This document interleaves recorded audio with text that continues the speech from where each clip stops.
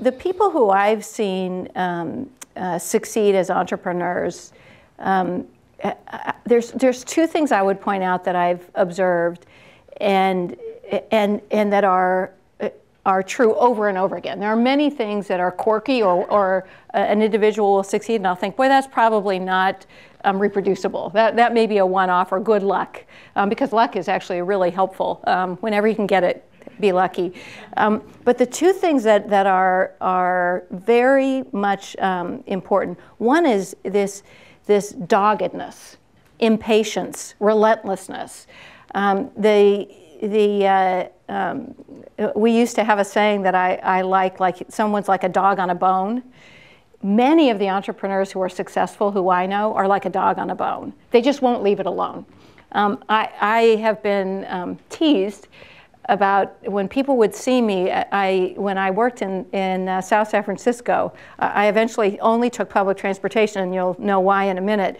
I would be at a stop sign or a stoplight, and the stoplight would change colors several times, and I would be sitting there with my head down muttering. And the reason I was just thinking, like, what can we do? Like, we got to enroll that trial faster. We got to get that answer. We got to do, and I couldn't turn it off. I mean, I just could not stop thinking, and that sense of relentlessness, of staying awake all night, staying up all night, and you just can't let it go. Solving a problem. You don't accept that it's unsolvable.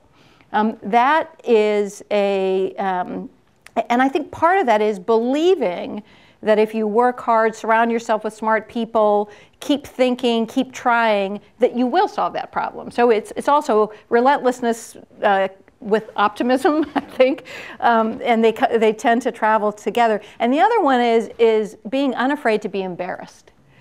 You know, I remember telling somebody that we were going to make a huge difference in cancer patients with this new way of treating cancer patients with antibodies. And I still remember the conversation. The guy I was talking to literally in front of me rolled his eyes. Like, you guys, you know, it's going to be so embarrassing when you've spent your company's money and you've done this. And you, Sue, moved from the #1 cancer company in America, Bristol Myers Squibb, traditional, great cancer company, to Genentech. You know, what are you thinking? Do you have a backup strategy? You know, it's going to look bad that you moved from this great job you had. And I thought not at all about whether it would look bad. And I would say the same about coming to UCSF. You know, you asked why I would go to UCSF. In my litany of what could go wrong, none of that was I would be embarrassed. And people who are risk takers, who are entrepreneurs, who are willing to change careers, try something different, don't think of what others think of you. Think about the purpose or the outcomes you want. And I think those two things, being dogged and relentless, to the point where some of the entrepreneurs I've worked around aren't really that much fun. You know, you don't want to be with them at a party, but boy, you want to be on their team if you're on a new venture.